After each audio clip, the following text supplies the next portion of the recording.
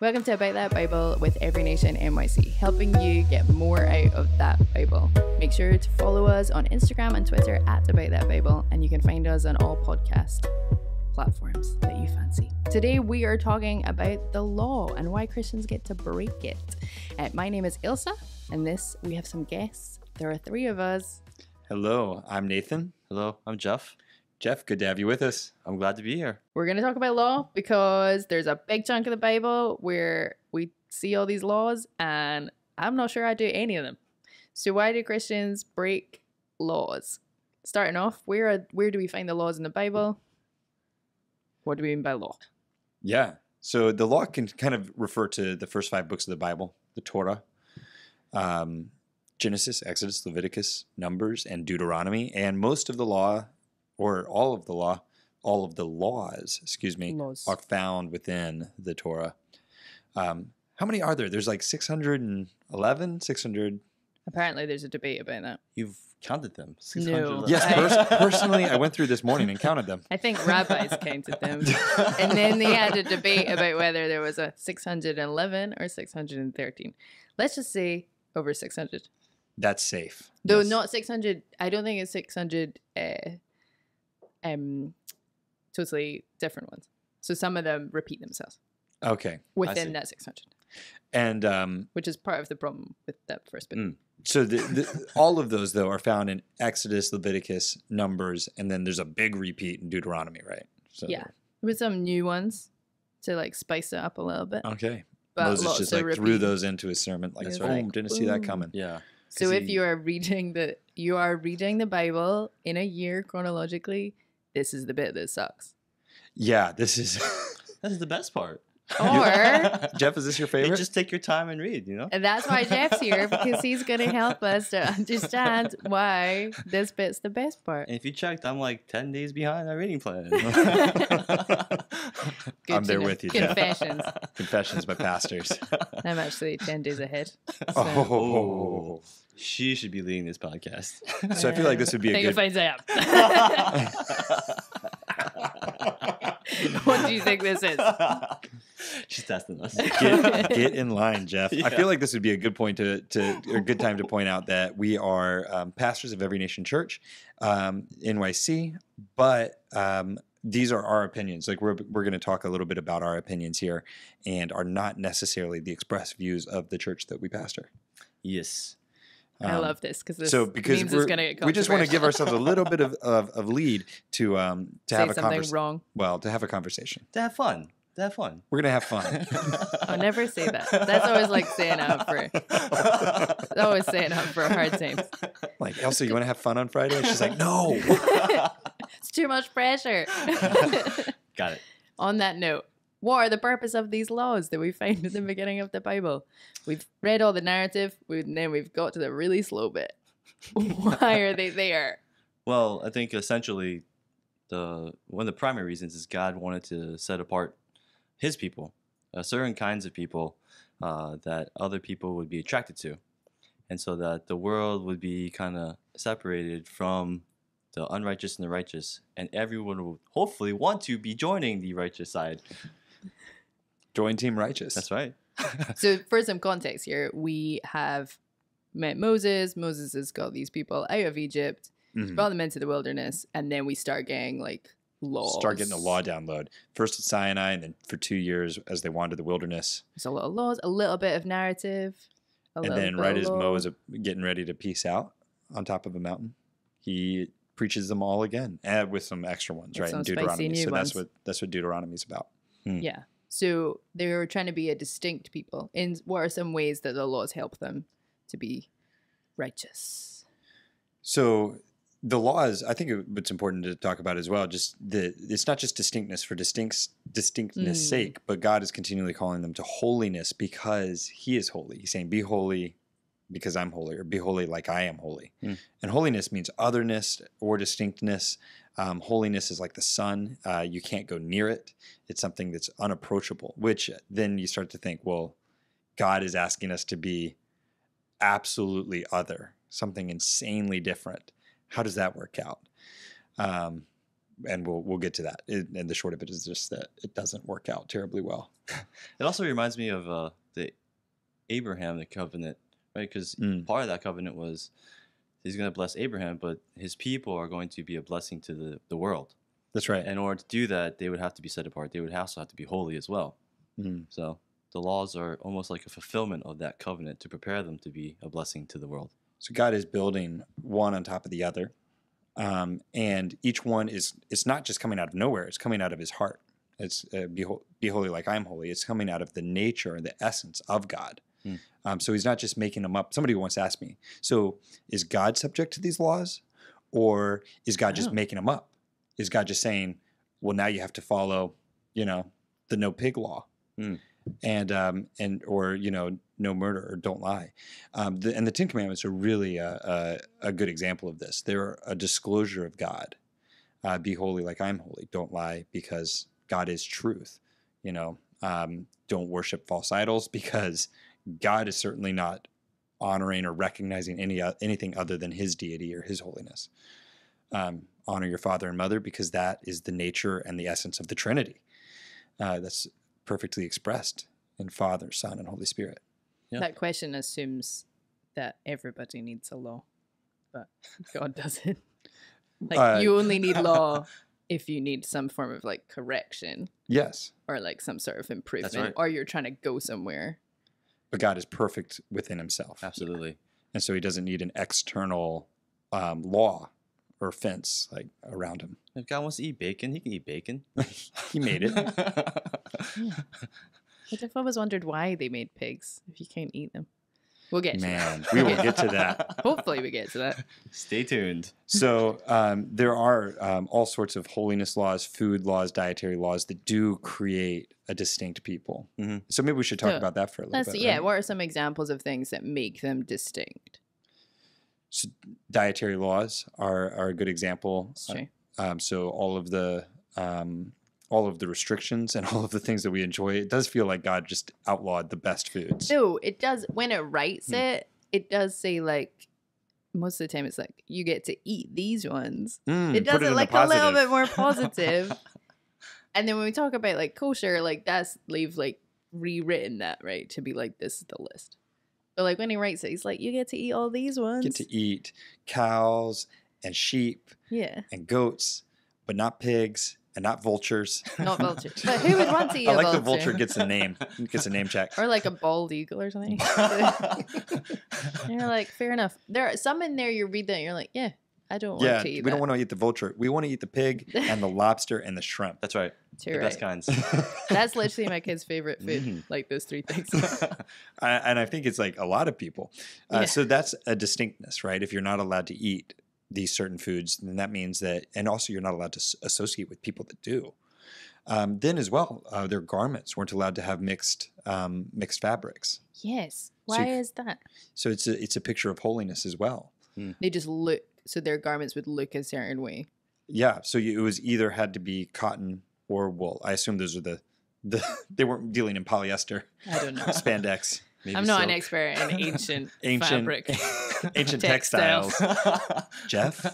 Yes, Jeff. I'm so glad you're here, Jeff. It just so happens I'm wearing. This is probably one that most of us are breaking even right now. Yeah. We'll probably have a cotton polyester blend on most of the time. And so almost every day at any given moment, we are breaking the old covenant laws. Oh, man. Yeah. Well, even speaking about breaking laws, right? They were probably the only group of people that had ceremonial laws that dictated how to recover from breaking laws. Yeah. So morals, right? So they had to either sacrifice something for sin, which no one else in the world believed existed at the time. Wow. And there was a certain way they had to sacrifice animals, specific kinds of animals at that. Mm-hmm. So they were the only group of people that had that in existence. Wow. Then there was also the calendar. They had feasts, I think 3 feasts a year. And then also the weekly Sabbath where they stopped Jewish people would stop all work on Saturday. Really represents that, it's like you're saying, it represents not a character of God, but an ideal of him, that we wouldn't just work all the time. Yeah. And the year of Jubilee as well. Yes, I love the year of Jubilee. Yeah, we should reenact that I know. every like. So the Did we year not of try Jubilee it? is The where millennium? debts are canceled every 50 years. That's right, and your slaves will let go. Yeah. Hopefully that doesn't apply today. You get debts are cancelled. You don't have to give back your fields Yes. Mm. So like if Yeah. you bought a house, you have to give it back. because you've like made your money out of that field. I don't know if it would They work give today, it- but the idea is that it would But it's kind promote of a equity. beautiful. It's a beautiful picture of like who owns the thing. God owns it. Mhm. You make money out of it. You like get a field. You make crops. You like make lots of money out of that crop, but then you give it back. Yeah, it's also fairness. Yeah. Because then someone else can go use that field next time. Yeah. Gotcha. Stop hogging the field. That's what God's saying. Stop hogging that That's field. right. That's my field. So also they had to trim their hair particular ways or not. Like I think there's a law about do not trim the edges of your beard. Yeah. So those are So, all I mean, that's noticeable gonna things. Create a very peculiar looking people. I Yep. mean, so you Yeah. could see through the clothes, through their weekly habits, through their annual habits, through the way that they sowed and plowed their fields, or particularly harvested their fields, right? They weren't allowed to harvest all the way to the edges, and they were only allowed to harvest once. God's people were peculiar people. Mm. They were very different. And it talks a lot about strangers coming in. And I suppose that's as those strangers are coming in, they're seeing like these are different people. Like these strangers, you're having to treat me in a very specific way. Like leave me some food and stuff. And I like what Jeff was saying, that this was supposed to highlight their relationship and standing with God and be an attractive quality to the world. It wasn't just to look weird for weird's sake. It was to be different, be holy like God is holy, and so that there would be a blessing to the world. Yeah. So some of the well, maybe this is just my personal, I'm just going to bring my personal grievances in. Some of the hardest laws to read are the criminal laws. Okay. What's going on there? What are the purpose of Why those? do you find them hard? Give us some examples here. The only one I can think of is hilarious. But Please do share. I love a good hilarious We law. said fun, so here we go. okay, here we go. If two men are having a fight and one of their wives comes out and tries to stop the other one by grabbing their privates, they have to chop her hand off. I believe it's in Deuteronomy somewhere. I think we should bring that back. Yes, there's things like that. So they're difficult, I think, just because of our point of view. Yes. So I guess we would need to understand more of the cultural. So when you read a law like that, there's a ton of laws like that actually exist. You can go look up like the 50 most irrelevant laws, and it's like if an elephant's sitting on the stairhouse course and stairs, then you're not allowed to move it or something like, every city or jurisdiction has sort of laws almost exactly like that. And you gotta laugh because that came from somewhere. It's true. Like that happened. It's That's basically what I'm saying. Like Yeah. that must have happened. Maybe it happened twice. Maybe it became a way that women were settling arguments, so they'd just come out and be like, bam. They're like, we got to make a law about that. Very effective way to stop the fight. But if you even think about it, it's interesting that a developing nation needed to have some type of civil law. Yeah. Yeah. And these are very specific laws. That one is specific.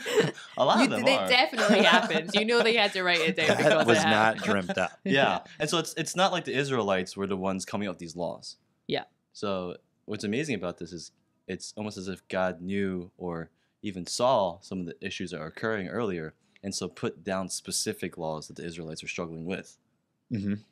To try and help them to be a better people. Yes. Because at the same time as I was getting these laws in these books, you also see these same people rebelling and grumbling and having a problem and not really following the laws, right? Yeah. No.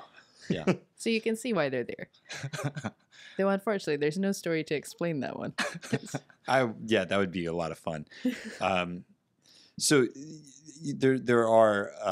they were in a political and social context You have Mount Sinai right as the first generation comes out of Egypt. And so you're dealing with a generation of slaves or freed slaves.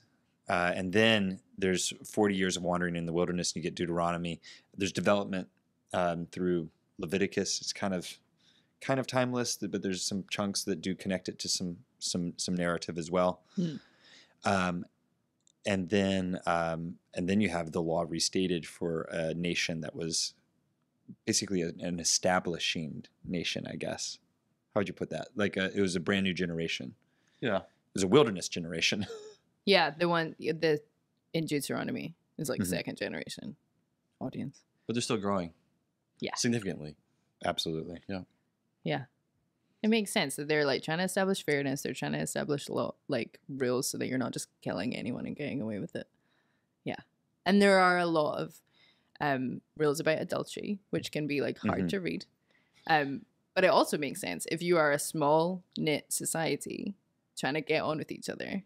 If somebody cheats on their wife or cheats on their husband, like that's going to be a big deal because everybody's related to each other. It's a big deal.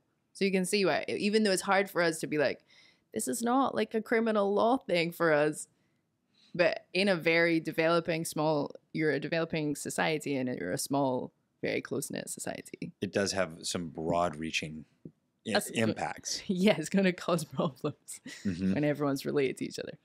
I can only imagine. And you're in the wilderness, and there's no TV, and there's not a lot else to talk about. You're just moving oxen about by the sounds of things. Yeah. So, why do we not follow any of these laws? Or why do when we read them, we're reading them, we're like, nope, don't murder people. Still got that one. What's going on? There's a lot of things that feel irrelevant to us as Christians, and I think that's what we need to figure out here today is like, what do we do with this as Christians? Yeah. Why do we break them?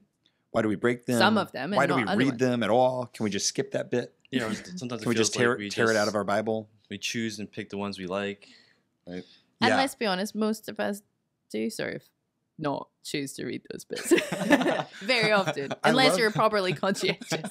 And I love that we're taking the time as a community to read through them right now. Yeah. And I think that we're richer for them, and we're going to talk about well, why. I think we can talk about, if we talk about why we break them and what's going on there, that will help us to have a newfound appreciation for them or a greater understanding.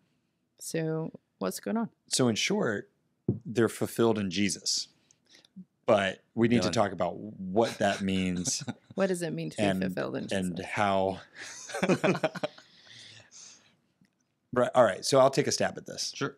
And then Jeff will correct you. And then Jeff can stab me. Ailsa will correct both of us. All right. So I like Jesus. let's zoom out and consider like the whole thrust of the Bible, that God designed us for a relationship with Him, to walk with Him, to know Him, to enjoy Him. And we break that very quickly. God is then building a people to know Him and walk with Him and be an example to the world, calling people back into relationship with Him. What I see the laws are, so God calls the Israelites to Himself at Sinai, and it all goes super wrong really quick. So this is right when God is establishing the laws. We get the laws right after the story of Sinai and Exodus. The laws start just rolling out, right?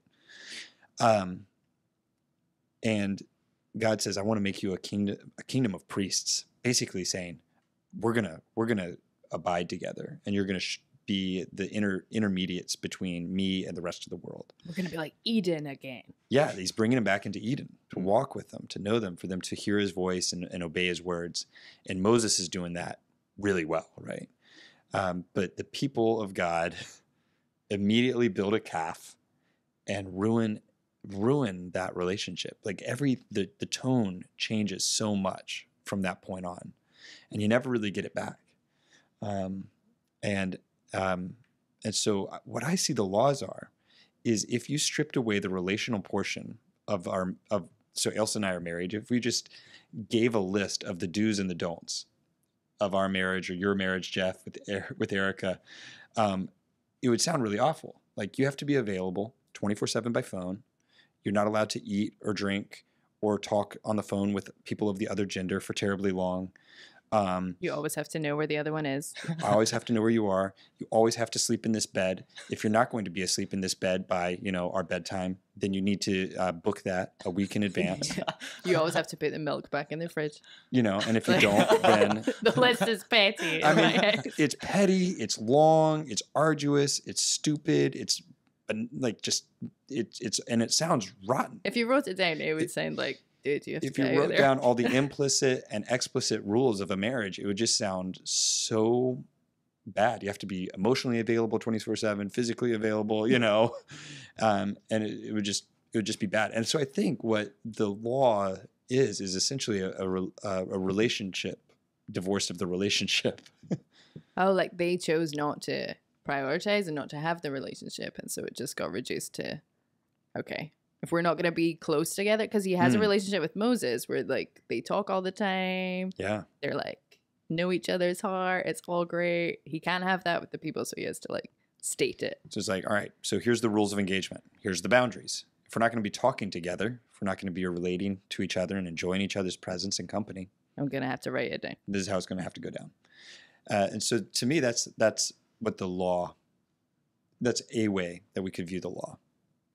And then in Jesus, he walks that narrow path. He does it with God. He does it, but not from just trying to obey the law and fulfill it, but from a heart of a son. Like, God, I love you, and so of course I want to obey your laws because I deeply desire to be with you. And then, as a church, we are filled with the Spirit of God and have the same heart as Jesus. And we're going to talk. We can go into Galatians that talks a lot about that. How we're filled with the Spirit. That we're not slaves, but we're sons. We're not in the flesh, but in the Spirit. And I think that that's what he's contrasting. Is basically a relationship divorced of the relationship, or the relationship of love and affection that we now share with God. So with Jesus, we get the relationship, so we no longer have to have the list of laws. Yes. But there's got to be a but. Come on, Jeff. It's a little bit, I think I would say stronger disagree than that. With but them, Jeff, come on in. You want to answer that question specifically? I just disagree with them. It's interesting. Nathan and I talked a little bit about this before. And I feel like we sort of landed on two different camps. I like that, though. I'm all for two different camps. Because the nice thing is you're in two different camps and the same church. And it's nice to remind the world that is possible. That's true. That's true. So if I remember correctly, Nathan, yes, Tuesdays or Mondays morning session was you landed with all the laws being abolished. Well, I'm open to that idea. Well, not abolished, because Jesus said, right, not abolished, but in Matthew 5, he says, I've come to fulfill the law, not abolish the law. And then he goes on to say it even stronger. And so, like, as I read Matthew 5, it's tough to get my head around that and then square it with later writings of Paul in, like, Galatians. But, okay, let's let Jeff make his No, make so his yeah, thing. so I meant we are no longer bound by the laws, the Old Testament laws. Whereas I sort of landed, because we were talking about the moral law, specifically 10 Commandments, right? Yeah. Do those still apply to us? Right, and it seems as though it should. We talk about them in church. Yeah, and those are the one bit. We live by them too. They are technically laws that we live by as Christians. We will not break them because we know we should not. Or we should not break them. Yeah. But we also we recognize that because there's a consequence to that. Yeah. No, it is easy to see those. Yeah. So usually I feel like we equate law predominantly because there's going to be a significant consequence to breaking it, as opposed to a should or an option means there is a consequence, but it may not be as severe. So we understand that there's a consequence with the 10 Commandments, but with the right. And so oxen ones, there are two that are written very differently, right? All of them are written kind of in a negative way. It's like, do not do this, do not do this. But then there are two that simply just say, keep the Sabbath and honor your mother and father, or honor your parents. Yes. Right? Without the negatives. And in those moments, when we compare, it's like, okay, I get it. I won't kill somebody. But as a pastor, I might be busy, and therefore, I might not take a Sabbath. Do you not honor the Sabbath and keep it holy? So then, if I were to kill somebody or if I were to cheat on Erica, and I would never do that, Erica, but if hypothetically that happened, I would hope that I would volunteer to step down, or the church would strip me of my role. But if I break the Sabbath or don't keep a Sabbath, which I would just confess I am guilty of sometimes, I still have a job. Yeah. So we're okay with serial workaholics, but not okay with serial adulterers. Right. And so... And that's the 10 Commandment. Yeah. They're both 10 commandments. There's an example early on in Exodus, I think, where somebody's caught picking up some sticks. That's right. He gets stoned. They stoned that. You Dead. taking sticks? Yeah. Oh my. We Not need the they needed sticks. fire. Oh, he's picking a stick on the Sabbath, to clarify. Sorry. Not Yeah. just like on a Friday. I thought there was something wrong with sticks there. No, it was on the Sabbath. On I the see. Sabbath. That's right. So there's definitely an emphasis change, if nothing else, between Old Covenant laws and the way that those were followed and the way that we follow these laws today as Christians, as believers. Jesus came to fulfill those laws. He walked that perfect life. And I would say that all of the laws, or an argument that I really am, I'm kind of compelled by this. All of the laws and the relationship was pointing to Jesus. They were there to highlight this Messiah, and that when he came, he checked the boxes. They don't pass away. They don't go away, but they're there. They stand as a testament to his work, and then they don't apply directly to his followers. Wait a minute. So if that is the case, so we can be like, okay, great, we don't have this. Why do we still hold the 10 Commandments as like, apart from those ones? Because we do talk about those. In most churches, you will hear like they'll do a sermon on them, and they don't say, well, Jesus fulfilled them, but you might want to think about doing these ones. So all of the 10 Commandments are repeated in Jesus. In Jesus' teachings, and then throughout the rest of the New Testament. So it's not like, because they're a revelation of the heart and character of God, they're not they're repeated independent of the of the 10 Commandments, and so we can follow those and not these.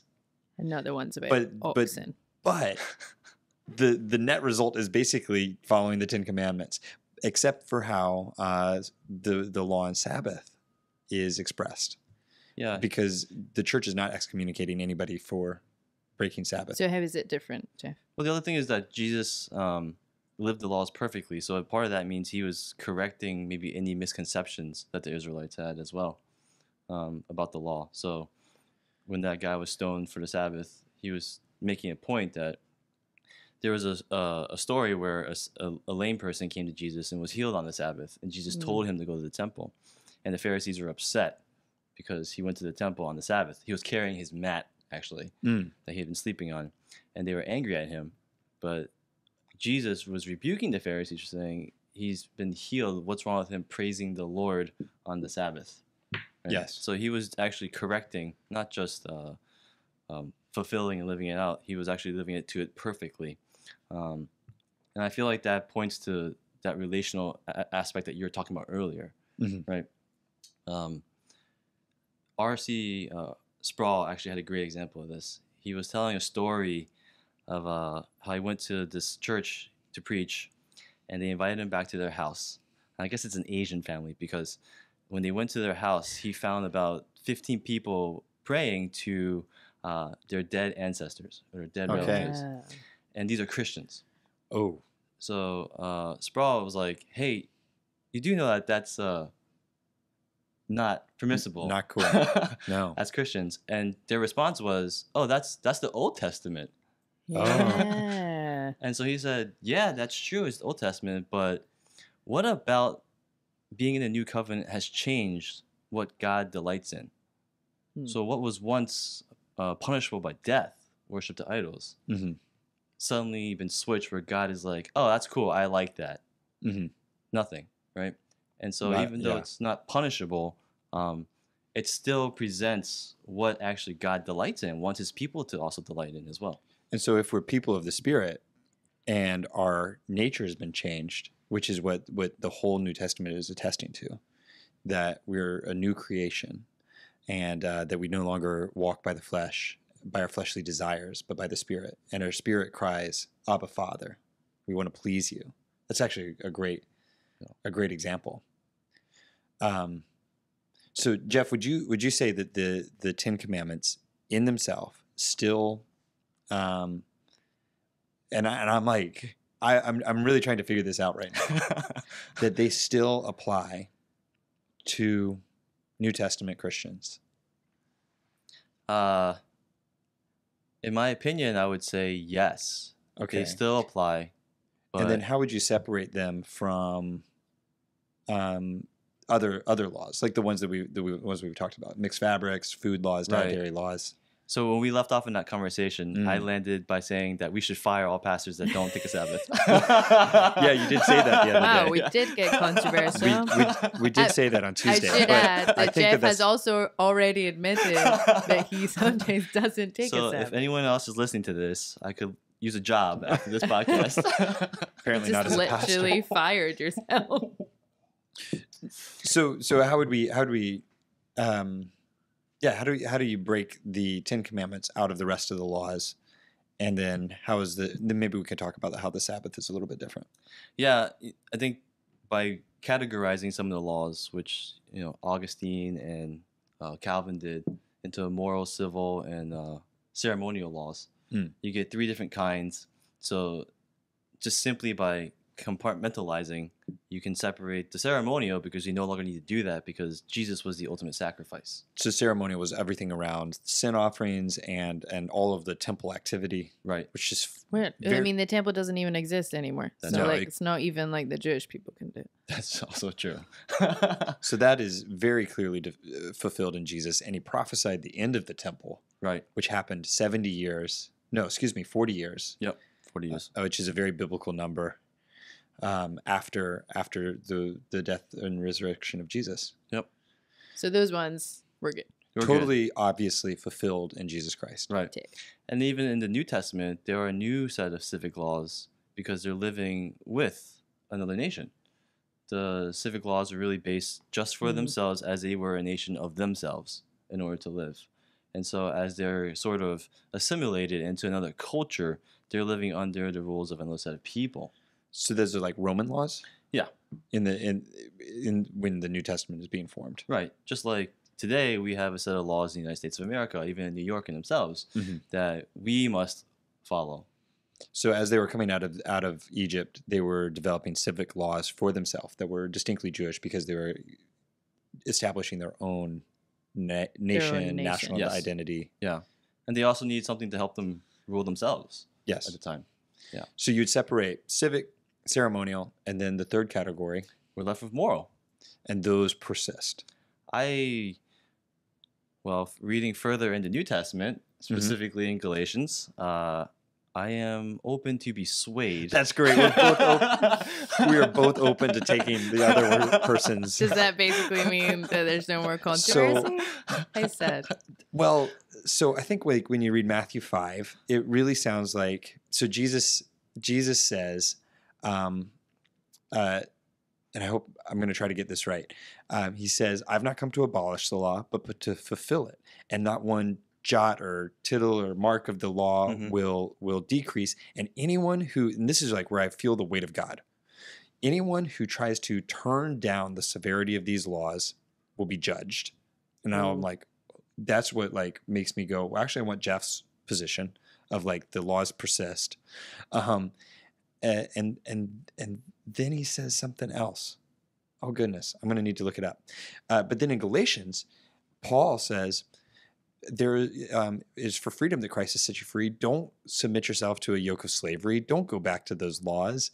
And he accounts everything that happened at Mount Sinai to slavery. He equates law? Mount Sinai to slavery. And the Ten Commandments are what was said at Mount Sinai. And so the theologically, how we arrive at, essentially, Jeff and I would both follow the Ten Commandments. We both would live them out in our lives. But there's 2 ways that you can arrive at that. One is by saying the Ten Commandments no longer apply directly to Christians. Only what is stated directly in the New Testament. And you get 9 out of the 10 commandments. Sabbath is a little bit fuzzy. Hebrews says that it's essentially fulfilled in Jesus, that Jesus is our Sabbath rest. The other way is that they persist, except for what the New Testament explicitly says does not persist, which is Sabbath. It says that Jesus is our Sabbath rest. So either way, you end up with the same 9 out of the 10 moral laws. Are there no other moral laws outside the 10 Commandments? That's tough. That's a good question. I think there are probably some that we don't do. Right. So like cutting a woman's hand off when she like goes for that's that's criminal. That's criminal. That's a civil law. Yeah. So there's some stuff that's just kind of so there are some other things that do persist. In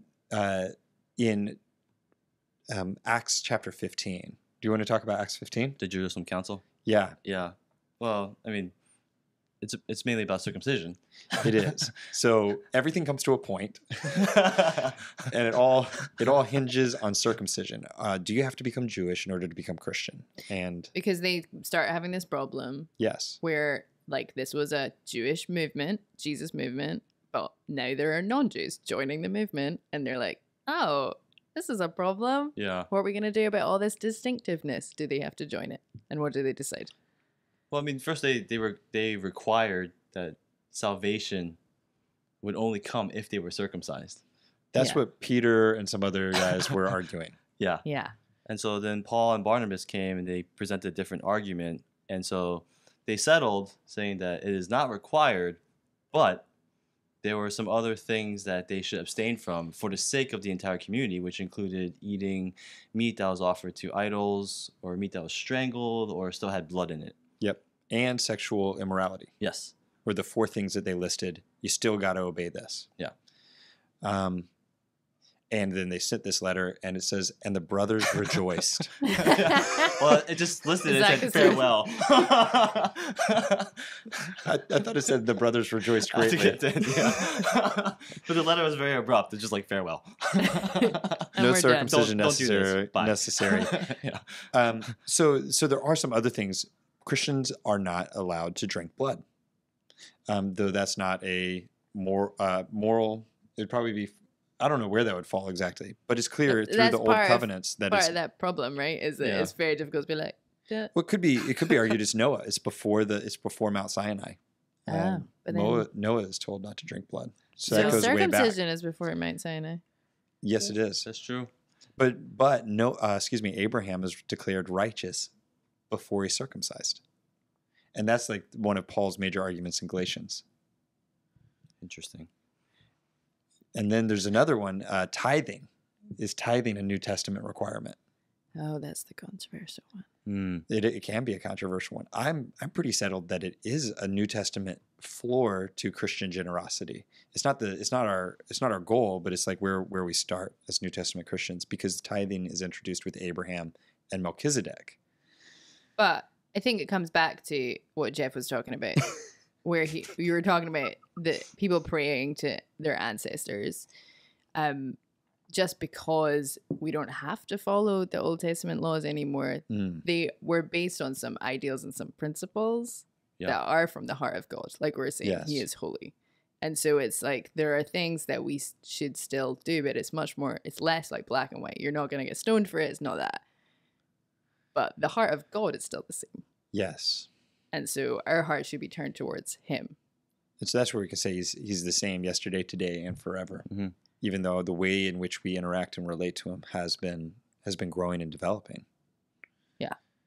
So if we're allowed to break these laws, are we agreed? We don't have to do which laws? Some of the laws. So I do appreciate the distinctiveness that some of these are displaying, like. Yeah, I mean God's heart for us.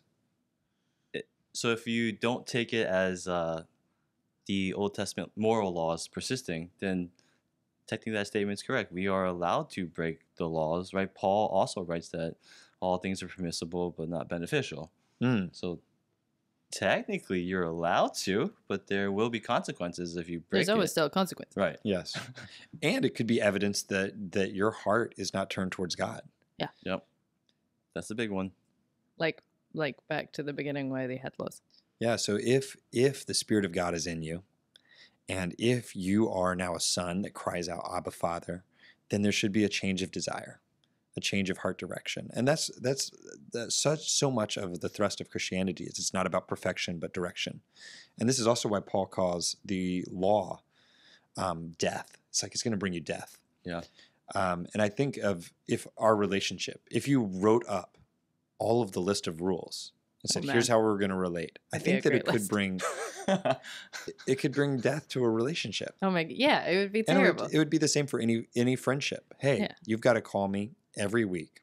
You've got to, buy my meal half the time. Yeah. Like that's a friendship thing. That's not a law thing. It kills the friendship. Yeah. The magic. Yeah. The magic's gone. And it brings death to us because also ultimately we cannot fulfill the law and we fall short. And That's Paul right. says that it opens up all sorts of sin. It gives light. It's like a mirror. It demonstrates, it shows that we're exceedingly sinful in need of somebody to come along and fulfill these laws for us. Yeah. Yeah. So if we can break these laws or not do them, and we are reading the Bible, they're still in the Bible, even though they're of a very specific time and place. What do we learn about God in that? Because why are we reading it? Like, why do we still read them? Like, we've just agreed we're beyond that. Jesus fulfills it. But what is a law that you like, or is one of your favorite ones? Because what does it tell us about God? I suppose is my thing. Like, we still read them, so what are we getting out of the? What's a favorite law? Yeah, each law is gonna tell us something. I like this. So like, why do we read these still? Yeah. So I feel like we, just like everything we read in the Word, it's there's always something to learn from. Even the sheer fact, this might be slightly heretical. As we're having this conversation, I'm having this thought, and that the laws are quite condemning. It brings about this sense of condemnation on the people. No, man. Paul agrees with you. Yeah, and then we have to think about, if the people are going to feel condemned, why would God subject them to that kind of thing so early on in their life, right? And so to address that in my mind, why it's important to read, I feel like we begin to see that the people had to be shaped in history first. They had to see that we couldn't be bound by kind of our own human understanding of laws in itself. So there has to be history that shows and proves that. And woven through all that, there's always some kind of promise of a savior, of a Messiah that's going to release them from this law. And so reading the entire Bible in its entirety from Old Testament to New Testament, like we're doing, just is a clear picture of this path that's being paved brick by brick to Jesus. Yeah. Oh, man. Dude, I really love that. That's a great answer. I was thinking the other day, like, in one of my Connect groups, somebody asked, so is God learning how to be God here? And I was thinking, no, we're learning how to be his children. Yeah, that's good. Who is it that develops? Yeah. Who is it that has 80, 90 years on earth? Who is it that starts as a baby and then dies as an old person, and all through life changes their mind? Who was a college student and was a communist, and then then became an investment banker, in their 30s. That's us. That's the role that we play. Mm-hmm.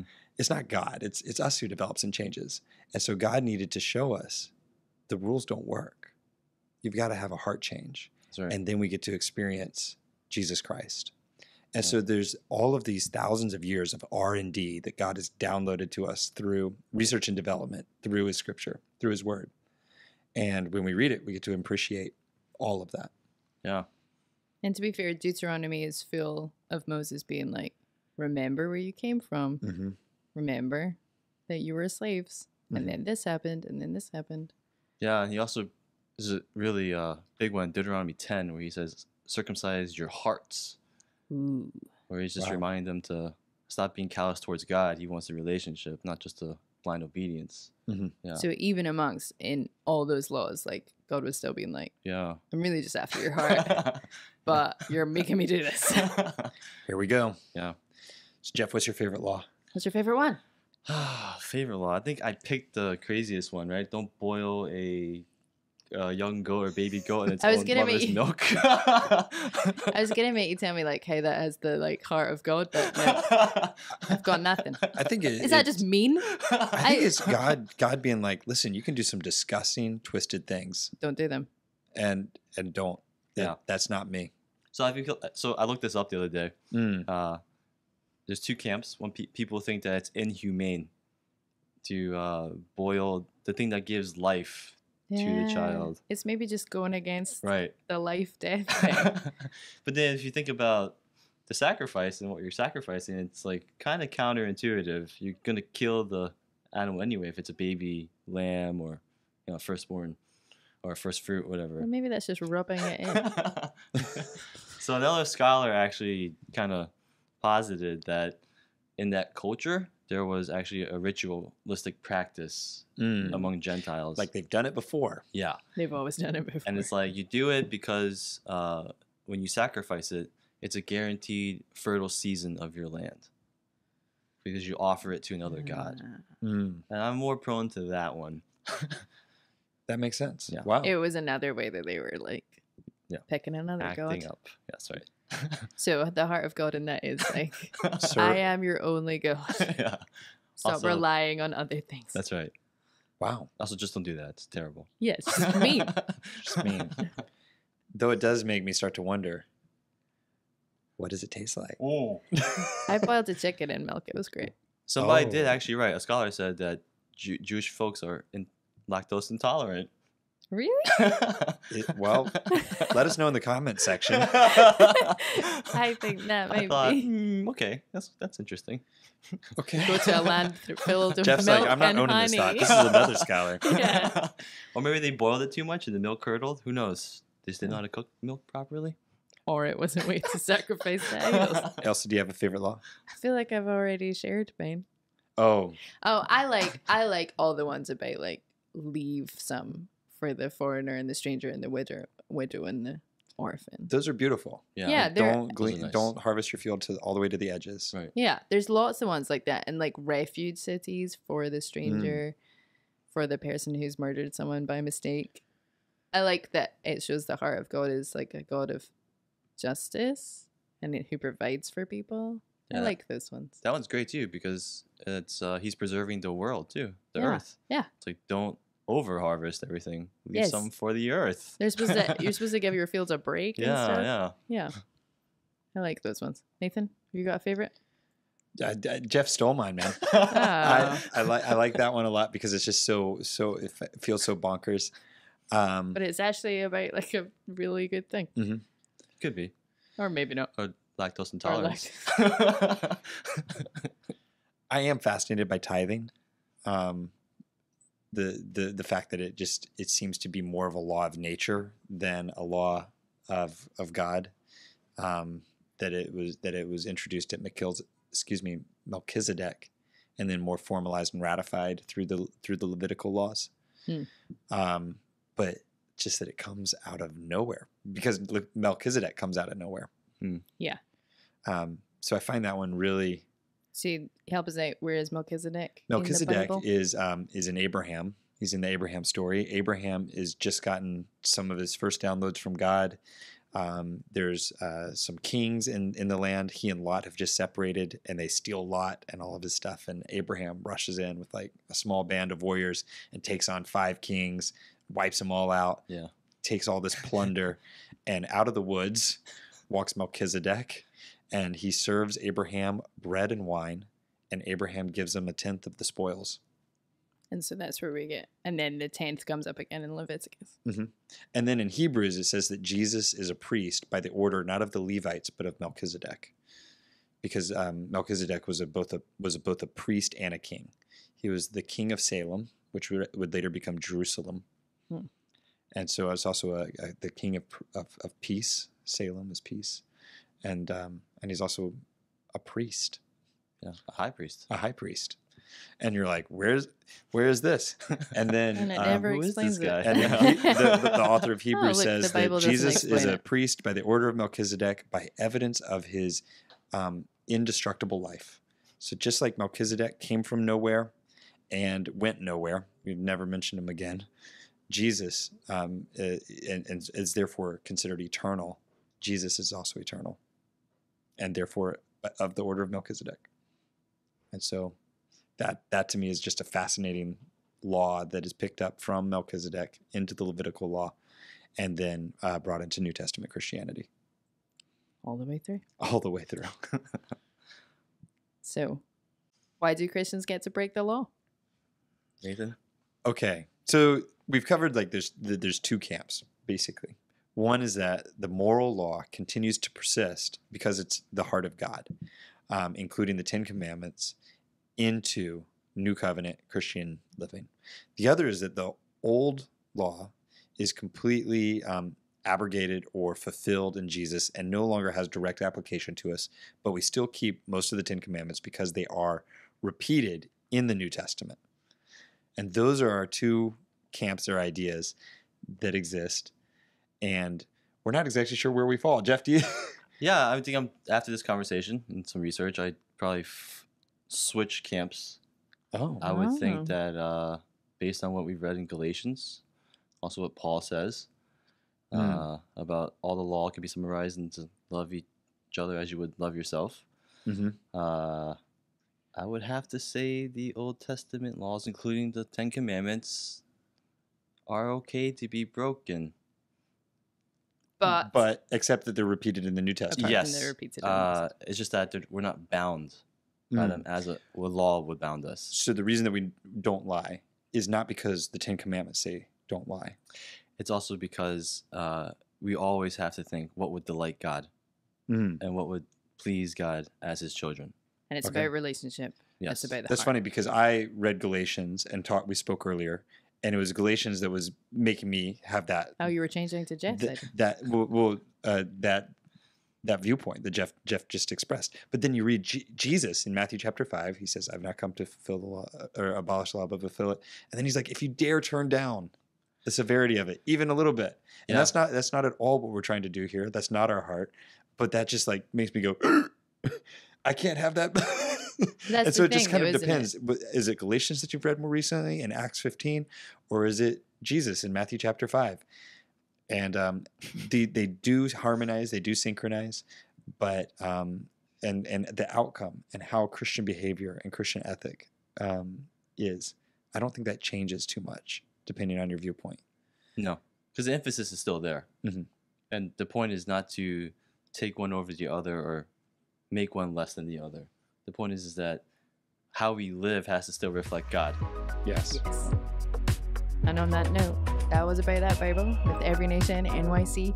Make sure that you follow us on Instagram and Twitter at About That Bible. Also, if you want to read the Bible chronologically, you can find chronological Bible plan in our show notes, and you can read along, and you too can power your way through the law books in the Bible. We'll see you later, guys. Bye.